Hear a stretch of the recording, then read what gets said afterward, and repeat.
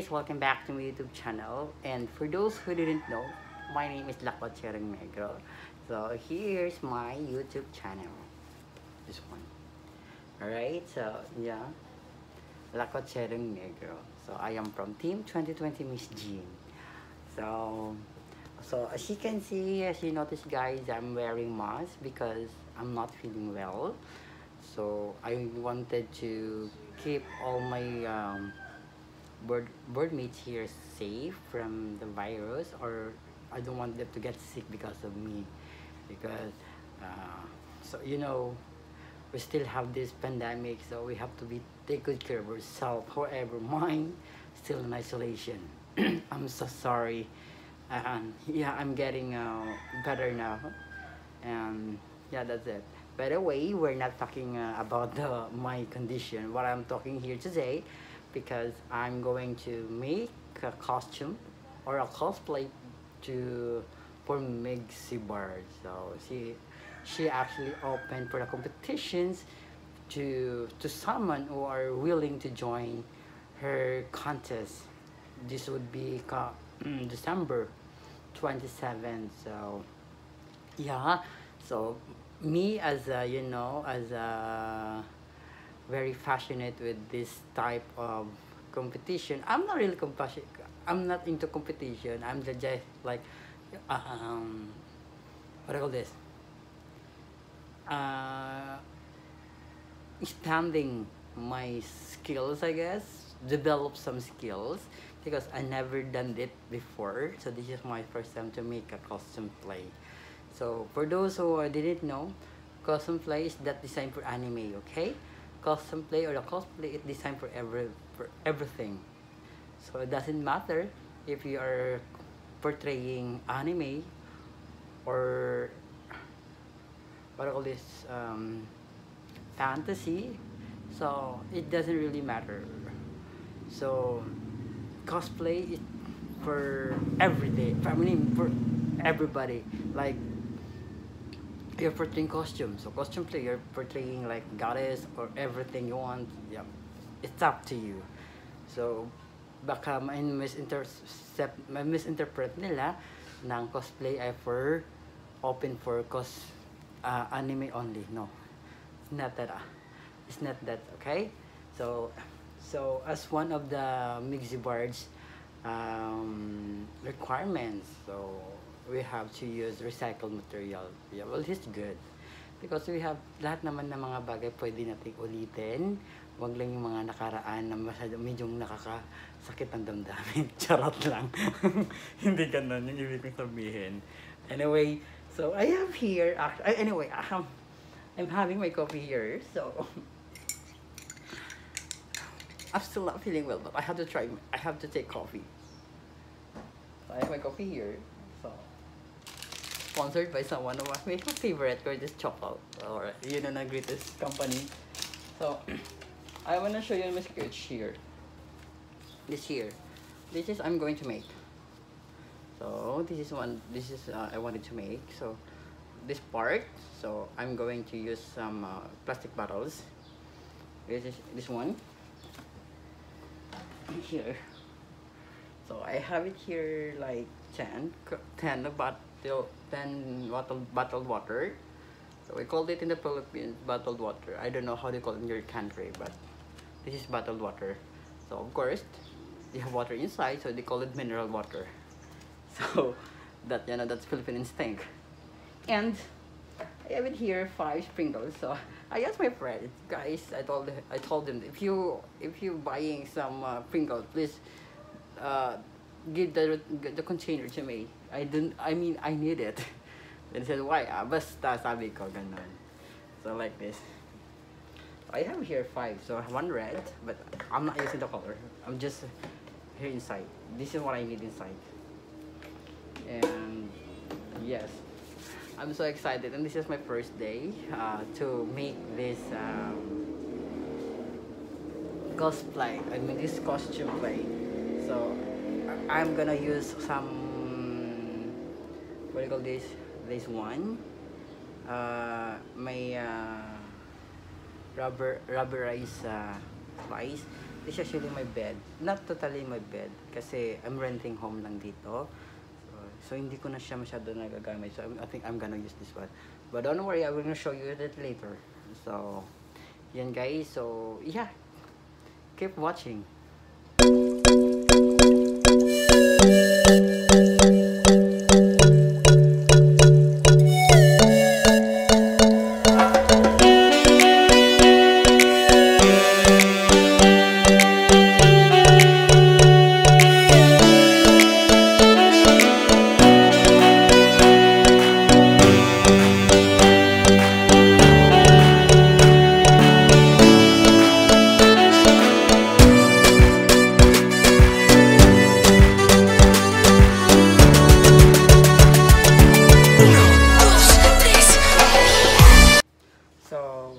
Alright guys, so I'm done with this cutting.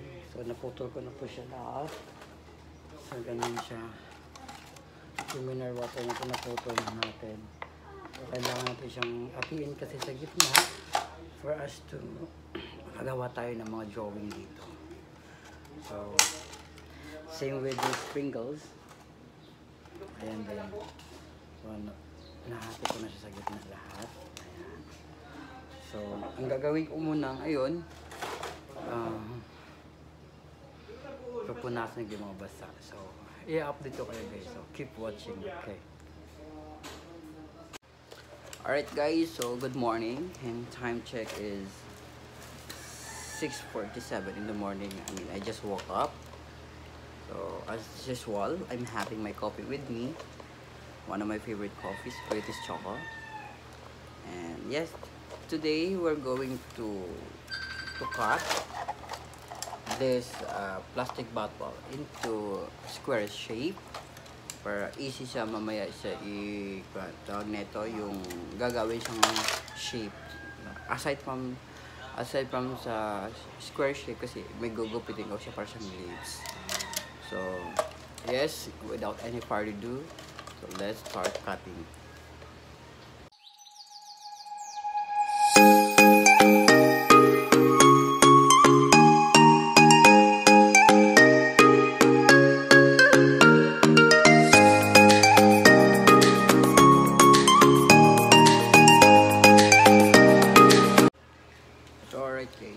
Ito yung natin, i-kinat natin para square size. Ganito po siya guys. Square size siya para gagawin siya natin para siyang leaves to cover. Makikita yung the whole process. Ito yung siya guys. So now what we're going to do is to cut like leaf shape yung pasang dahon. Ganun. Para easy siya pag nilagay siya dito sa aking mga, you know, malalaman nyo na yan. Char. Anyway guys, let's continue cutting. So, yeah.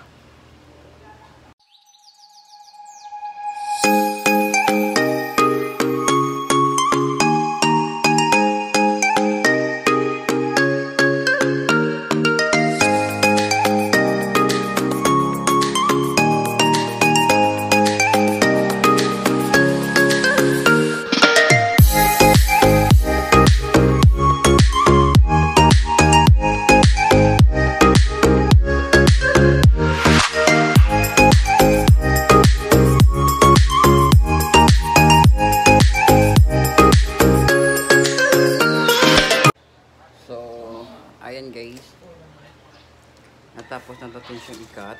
So ayan, nilagay ko siya dito.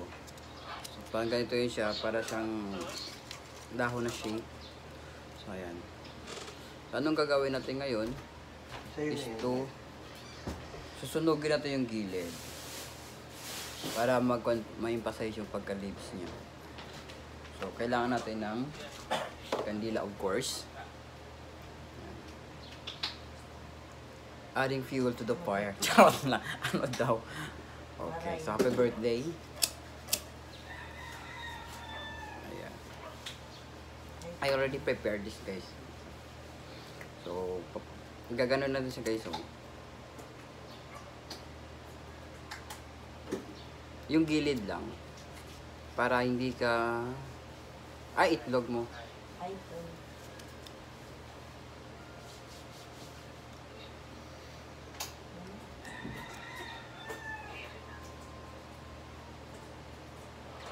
Gaganon guys.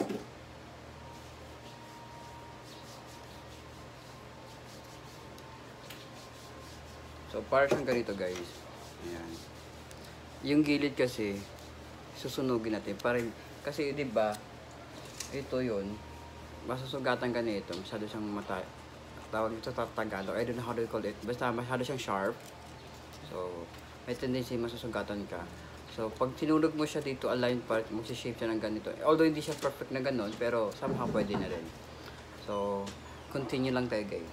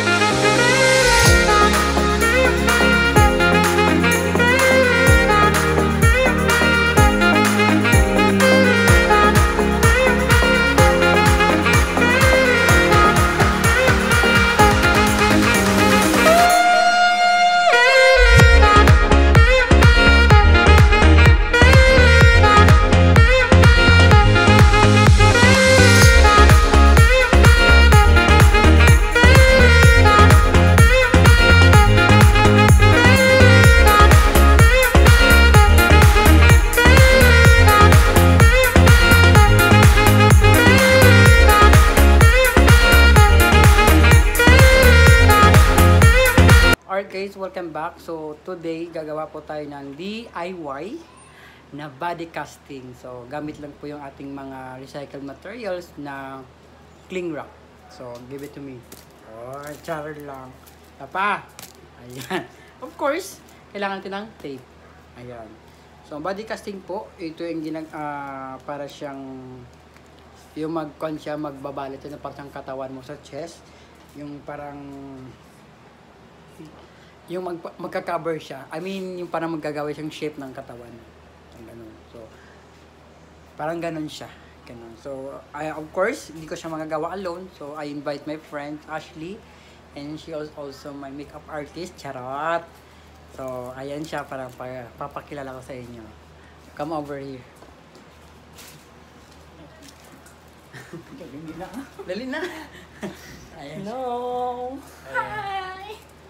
Ayun, siya magpapatulong tayo sa kanya kasi kailangan natin ng dalawang tao dito. I mean, isang tao para magbabalot. Hindi siya pwede na mag-isa ka lang. So, ayan guys. So, without any further ado, let's start!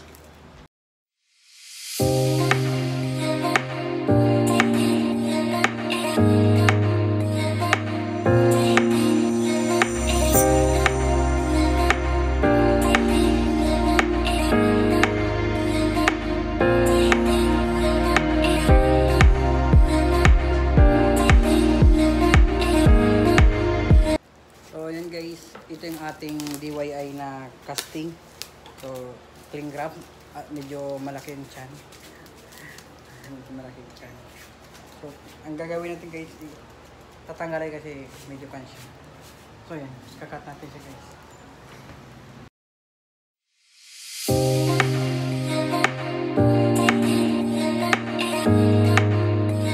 So, ayun guys, yung nagawa nating DIY na casting. Parang siyang ganito guys. Ayan. Actually, katawan ko to guys. Medyo tumaba nga lang talaga siya. So, ito yung gagamitin natin sa ating pang cosplay. So, actually, shape to. Katawan ko yung shape niya ha. Medyo lumaki lang kasi nga gawa din ng katawan ko. Bumilog na din. So, ngayon gagawin natin is yung para naman sa kamay. Dalawa. Armband and headband. Ayan, armband. So, ayan. Papakita din namin guys para detailed kayo masyado. actor.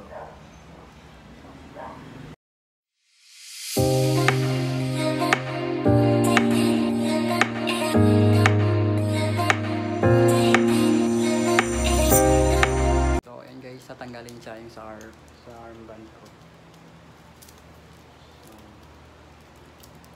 pakita nyo guys. Paano? Managali mo dun. Okay, hindi lang gangan. Gagupit at mo doon. Hindi mo lagkan na pag-upit. Alright guys, so welcome back. So time check is 6:31 in the evening. So kakauwi ko lang. And so umpisa na naman din ulit yung aking costume. So kagabi, ayan, nakita nyo, gawa tayo ng DIY na casting. So ngayon, ito yun siya. So ito yung magiging base natin. Lalagyan ito ng design guys, gamit ng ating mga recycled materials na ating pinaggagawa, pinagugupit at pinagsusunog. So ito yun guys. So ito yun, yung plastic bottles natin. Ito yun siya. Ayan, para siyang basag natin. So ayan. At saka meron akong yung rubber slice. May pinagupit-gupit ako ng rubber slice dito. Yung sa mga sapatos na alam mo yung nilalagay sa sapatos na parang puti. So ito siya yung guys. So, rubber to sa guys. Ito yung gagamitin natin. So ayun, papakita ko din sa inyo yung procedure paano gumawa. So stay tuned tayo guys. Okay, watch me.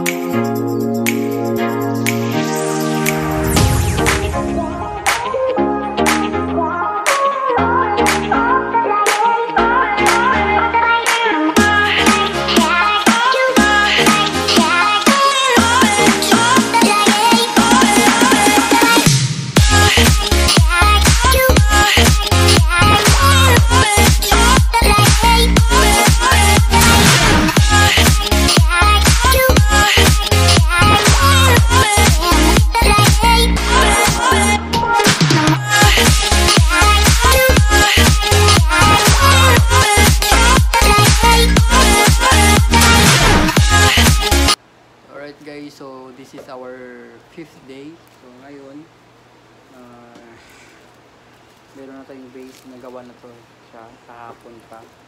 Pero tinulugan lang muna kasi medyo antok na rin. So ngayon continue natin. So ito yung magiging body natin sa ating costume. So paglalagyan ko na lang. So keep watching.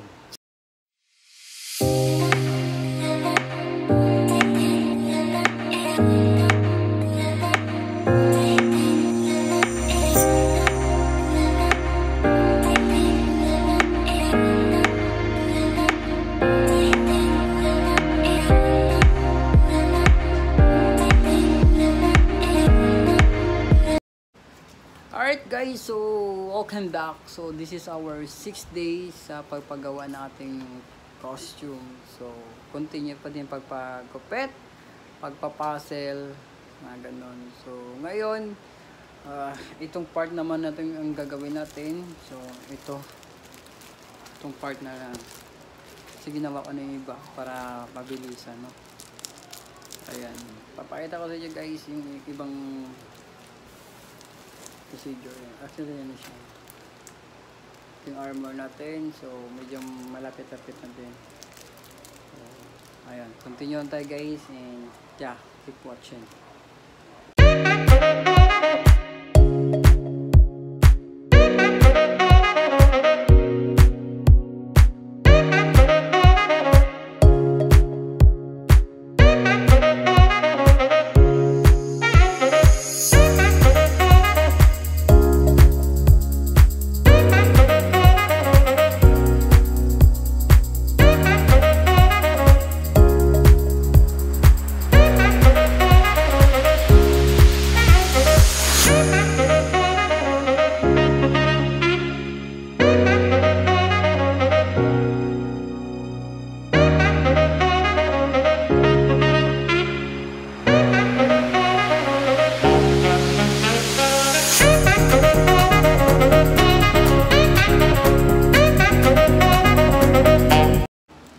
ayan guys, welcome back. So this is our 8th day sa ating cosplay costume making natin. So ito yung gagamitin ko sa paggawa ng tridents natin.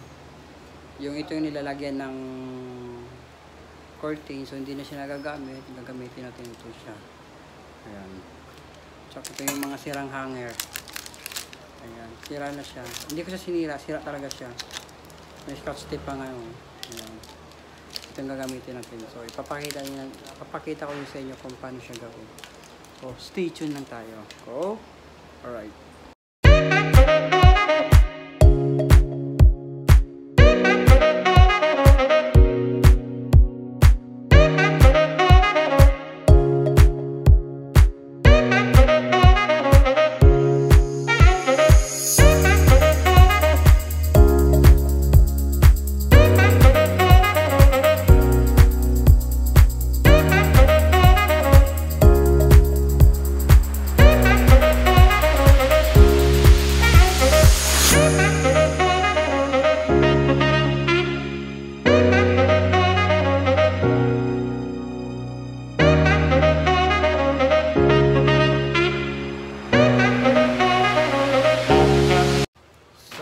Ayan guys, ilalagay natin ito.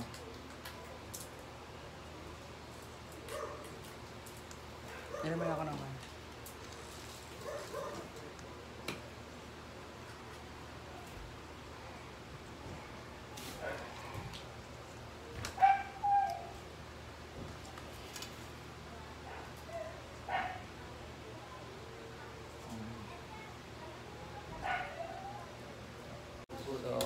Guys, dinikit na natin.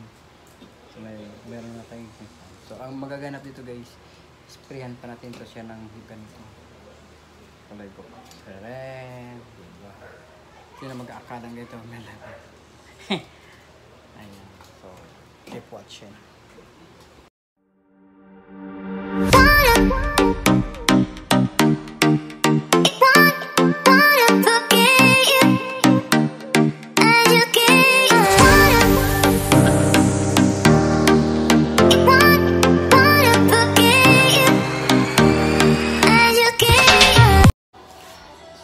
Guys, so ngayon maglalagay tayo ng magic tape para sa ating mga ganito guys. So papakitain ko sa inyo kung paano po siya ilagay. So watch out lang tayo guys ha. So see you.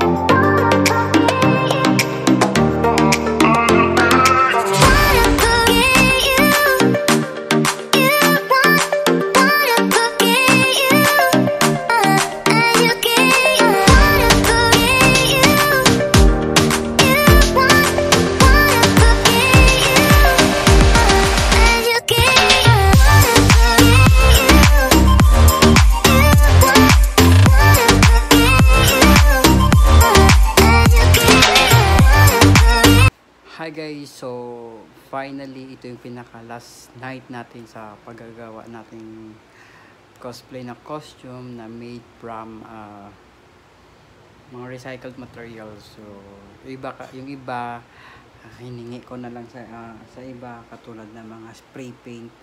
Ayun, hiningi ko sa mga doon sa metalier kasi parang hindi kasi siya gaganda pag walang spray paint. So, nanghiram ako. Ay, hindi naman hiniram. Actually, binigay na sa akin ng lalaki doon. Kanina, sabi ko, kuya, kung meron kayong extra dyan na pwede, kahit kunti na lang, akin na lang. So, mabait naman sila kasi kilala nila ako dito. So, ayan. So, papakita ko sa inyo yung mga tapos ko na nagawa. Tsaka yung gagawin ko pa na tatapusin ko na din. So, ayan guys. Watch out na kayo guys.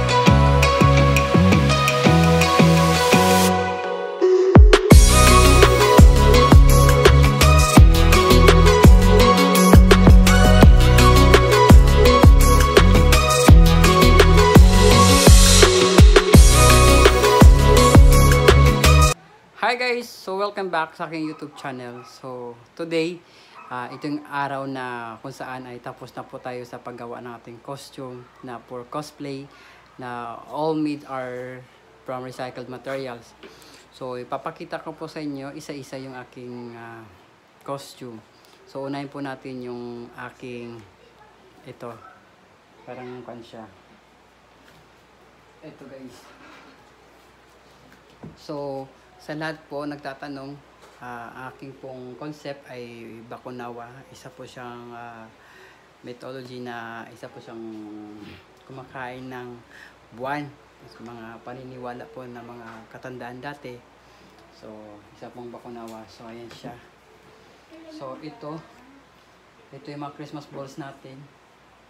Tinanggal sa Christmas tree muna at hiniram. Tsaka, ito yung hanger natin na mga hanger na sira na hindi pa nagagamit. So, at saka ito yung natin, yung curtain bar natin. So, may purpose din siya. Ayan, ito naman yung mga rubber slice kung saan yung mga sapatos. Yun, kaso mayroon kasi ako noon isang rolyo na actually ginawa ko siyang bed dito dati. So, hindi ko na siya ginamit kasi pinalitan ko ng kulay blue dito. So, ayan siya guys. Ito yung ating train na tinatawag. So, ito yun siya, yung Bakunawa natin inspired. So, ayan. So, next natin guys, ang ating headdress. Ayan. So, kailangan may headdress. So, nakikita nyo guys, ito yung mga plastic bottles natin. Yung ginupit-kupit ko siya. Tapos, sinunog yung gilid. So, it comes like this. Ito yung headdress natin guys. So, ayan. Yung likod wala. Ito lang. Harap lang.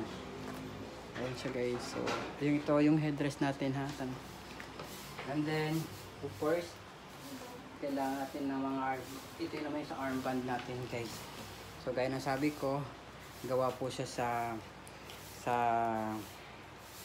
rubber slide, tsaka yung plastic dito sa likod. Yung dati naming cling wrap, tsaka yung mga lumang scotch tape na hindi na nagagamit. So, yung may mga sobra pa. So, ayan. Tapos guys, meron dito isa para sa paa. Ito yung para sa paa natin. Ayan. Para po to sa paa. Tsaka, of course, hindi mawawala yung ating kuwan. Ito namin para yung belt ko. Dito. Makikita niyo mamaya guys sa transformation ko. Ayan, ito siya. So, gaya ng dati, plastic din siya. Gawa sa plastic. Ayan. And then, ito yung ating fan guys. Yung sa katawan. So, ayan siya. So, ayan. Ayan o. So, ayan siya guys. So, nilagyan ko lang siya kasi may mga beads. So, nilagyan ko siya para maganda sa tingnan. Ayan o. Meron siyang ganito para mayaman tayo tingnan. And then guys, of course, hindi pwede wala tayong chinilas na nanggaling sa Hotel 101. Ayan. Hindi pa nagamit guys. So, nagamitin ko na siya ngayon. Inuwi ko kasi. Ayan. So, nilagyan natin ng ganito din. And then finally guys, dahil pandemic tayo ngayon, so napag-isipan ko na yung dati kong face mask. Ginanito ko siya. So, ayan. Diba? Para at least mapalo tayo sa protocol pa din. Ayan. Ito yung face mask natin na gawa din sa mga pinagupit-gupit na plastic bottles. So, ayan guys. So, I know you're guys ready for my transformation. So, tara.